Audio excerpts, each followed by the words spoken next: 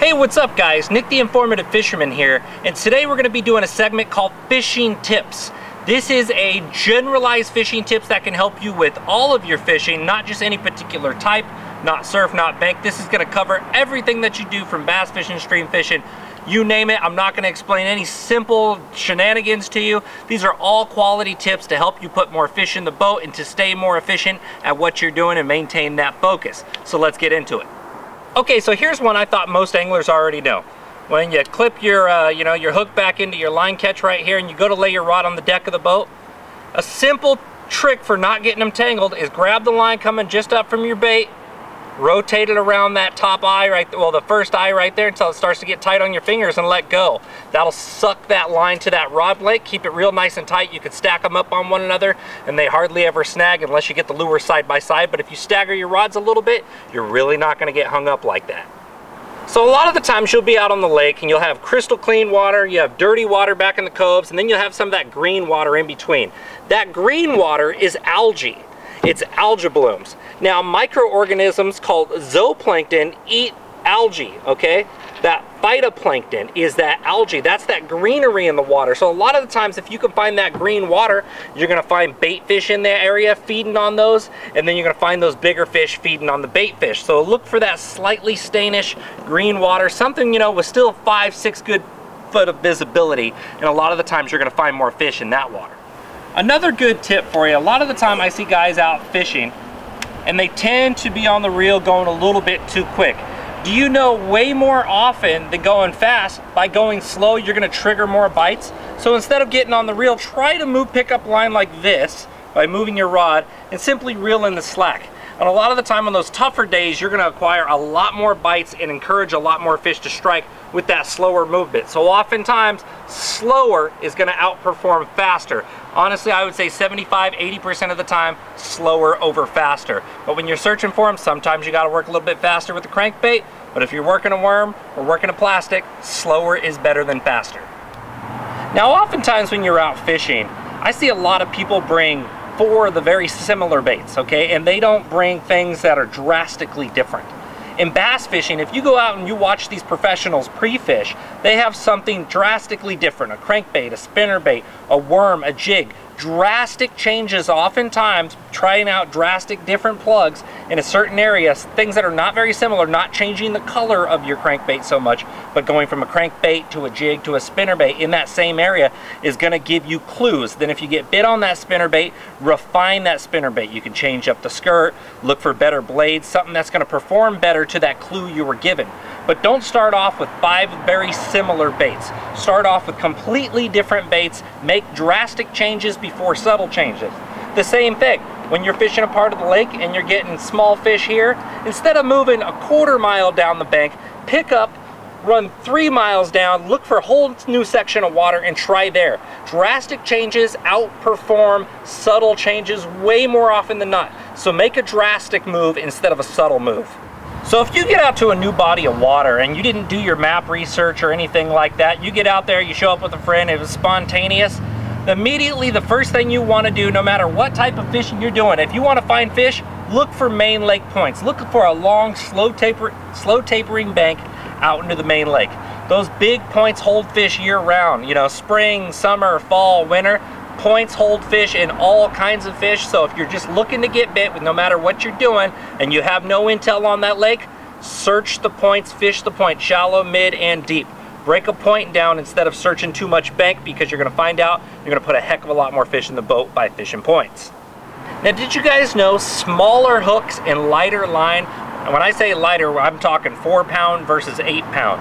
Lighter line, smaller hooks, your baits perform better, the fish feel less displacement, and you get a heck of a lot more bites. A big problem that a lot of guys do is go too big thinking, well, I don't want to lose the fish. Well, the problem is, instead of losing the fish, you're not getting nearly as many bites. You don't want to go down to like 2 pound tests if you're bass fishing, but instead of fishing 15 or 20 in a lake that doesn't have a lot of debris or hangups, try 12, try 10 if you can get away with it, and you're gonna realize your bite ratio is a little bit more often. So another thing that can make you much more efficient in the boat, if you have a big giant tackle box with all your tackle in there, and you have an idea of what you want to fish the next day, take out everything you think you want to try, or you figured out a pattern and you say, well, I think I'm going to try this, this, this, and that. Take it all out, take one box, slap those baits in there, and put it in a spot that's easy to get to, so you're not digging through all your tackle. Believe it or not, you'll probably lose 30 to 40 to 50 casts in a day's time, and we all know that it only takes a couple of big bites to make a phenomenal fishing day. So everything you're going to use, take one box and put it in that box.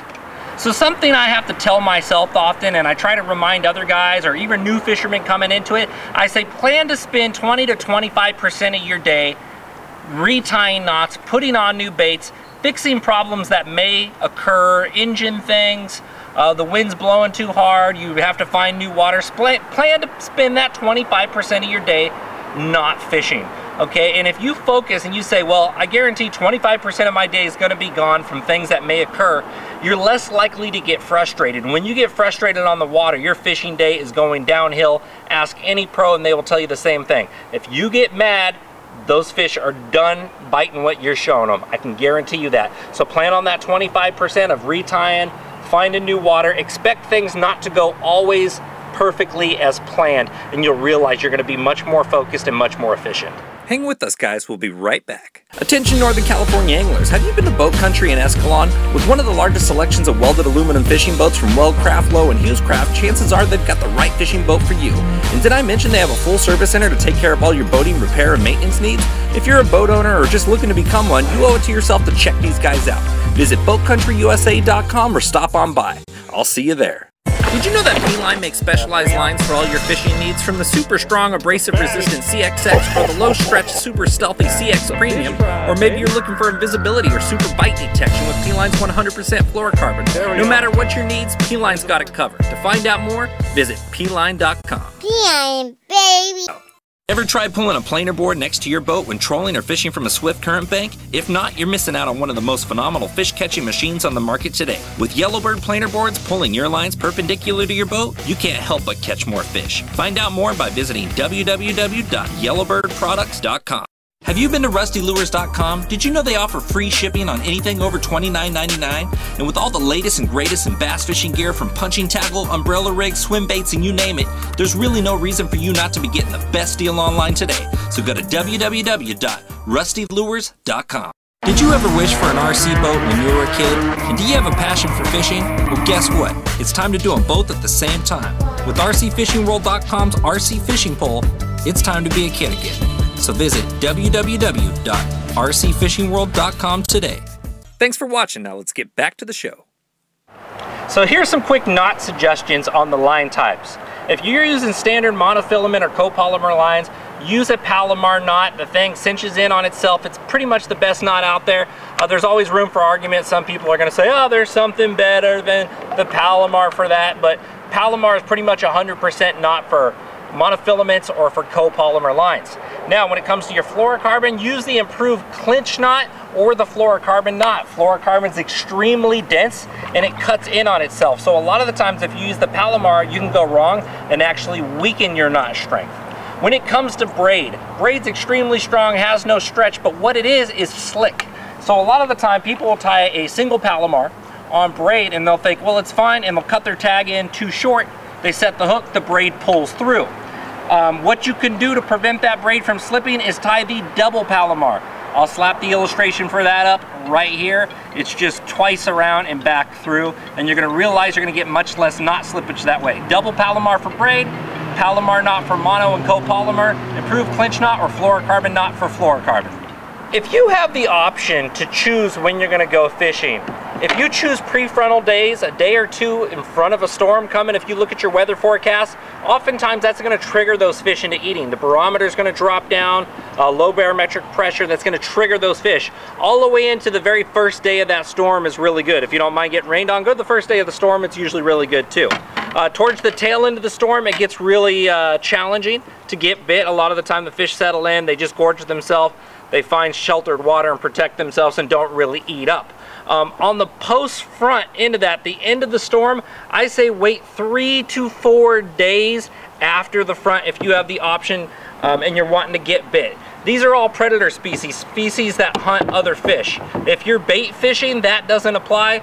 Go anytime. and you'll be pretty good. But if you have the option and you're going for trout, bass, striper, pre-funnel, or the first day of a front, or a steady weather pattern, and then you're going to be finding that you're going to be catching a lot more fish like that versus going post-frontal or at the tail end of a front, and you realize like, ah man, I wish we would have caught more if you had the option to plan it. Now to build a little bit on top of that, when I mentioned steady weather forecast, okay, like you see the weather looks pretty much the same for the next 2 weeks straight. What you can do off that if you want to plan a better day is fish the morning of the new moons. The new moon's that black moon, so the lights have been off all night. First sun comes up first thing in the morning, boom, someone turns the light on, fish eat. The opposite stands true for the full moon. Fish the evenings of the full moon. They're eating all night and accustomed to eating later in the evening. You can also look at the moon rise at those times. If you want to go out and the moon rises at 5 o'clock, start around 5 o'clock. If the moon rises in the middle of the night and you want to night fish, well then there you go. But a lot of the time that moon rise is a few hours before that sunset on those full moons, and that's a good time to get out there for that evening bite. On the new moon, you pretty much don't have to worry about it because there's little moon illumination at all. So first thing in the morning on the new moon. Now I see a lot of people neglect plant life, living life, waterfowl. If you see greenery in the water, that's a high oxygenated area. That probably has minnows, that has more natural vegetation in there, good plant life, higher oxygen. So you're gonna have more bait fish in there, and you're gonna have more predator species fish in there, just more fish in general versus that dead looking stuff. If you see birds diving into the water, they're more than likely diving after minnows, especially white birds. If you see white birds of any sort diving, or pelicans or big egret cranes on the side of the bank standing there looking down, bobbing their head at minnows, that's the same thing those fish are feeding on. So don't ignore obvious signs for life. When you see life near the water, that more than likely means there's good life under the water, so pay attention to that. So here's something that kind of drives me a little bit crazy and is a perfect tip for you. When you're fighting a fish and it's pulling drag, don't reel against your drag. You're just burning up your gears in there. You're overworking your reel too much, and basically it's not doing you any good. When the fish is pulling line, just keep that load in the rod. If you're back here, then reel down, but maintain that load in the rod. Don't reel when the fish is pulling off drag. If he's going and you're reeling, you're not doing any good. And another thing, a lot of people lose fish when they jump. Okay, you'll see a fish jump, they throw the plug out of the water, out of their mouth, it goes flying, they're hitting the surface, and I see this all the time. People still with the rod up like that. When a fish is going to jump, put your rod tip right against the water or even under the water if you have that option. What that'll do is it'll keep that load, that stretch in the line and the pressure on that fish, versus when he breaks the water, immediately the stretch comes out, it slaps back and forth, all the weight is now not supported by the cushion of the water, so the odds of them throwing your plug becomes 10 times higher when they break the surface. So if you see that they're going to break the surface, get that tip down. Now for those trolling guys, you know, you got your rod in the rod holder, you're going down, bam, you see the fish, grab it, he takes it. If you start hearing drag peeling off, you can go ahead and pick up the rod out of the rod holder and start to fight the fish. But if you see that fish smack it, and it doesn't look like the rod's really loaded, before ever taking the rod out of the rod holder, start to reel to load that rod. That's gonna prevent you from losing that fish. A lot of the time the guys will pick it right up and they'll drop slack to the fish, and when you're trolling, a lot of the time you have treble hooks, so that rear hook could reposition. Now you fasten here and you pull out the hook that originally got them. The downside to that is immediately if you pick up, you drop slack, it could change position, the hooks can shift, you can lose the fish. If you begin to reel from when he initially hooks himself, the only thing you're doing is taking that hook that originally got him and planting it deeper, so you're going to lose a heck of a lot less fish by reeling before you ever take it out of the rod holder. You know, this may seem obvious, but I have to remind people constantly is pay attention to the details. They'll start fishing out there and they'll hook the fish, and I say, well, how far off the bank was it? I don't know. Were you swimming it, or were you on the bottom?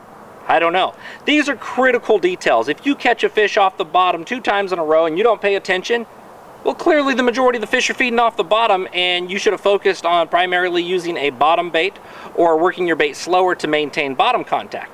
If you caught the fish swimming it, that means they're more aggressive, and you probably could have covered more water and caught more fish. So pay attention to every detail. The color, the bite, the speed of your retrieve, if it was in the shade, if it was over sun, was it near rock? where was the wind position, and you could duplicate these when fishing and catch a heck of a lot more fish by patterning off those clues you can get. Now I see this a lot of the time. Guys are new to stream fishing, okay? Let's say the water's flowing downstream and I cast a rooster tail or a panther martin and it's going down and the fish bites it right there. The water's going that way. I see guys set the hook, the water's going down and they set the hook upstream. You have resistance of the current and the fish is also facing up current when they take it because they're looking to feed. They don't feed with the water going this way behind them. They feed looking into it.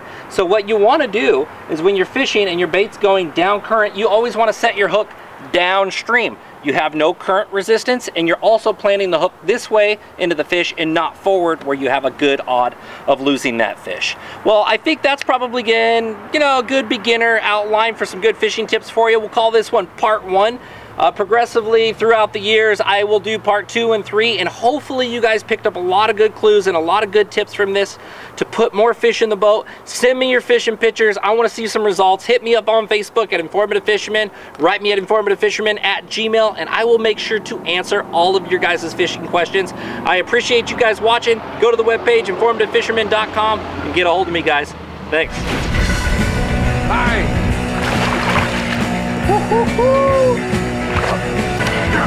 Oh! 10 pounds. Let's hope she's a 10. Oh, that is dancing up. Don't do it anymore. Yeah. That's called choking it right. California Delta. Getting it done.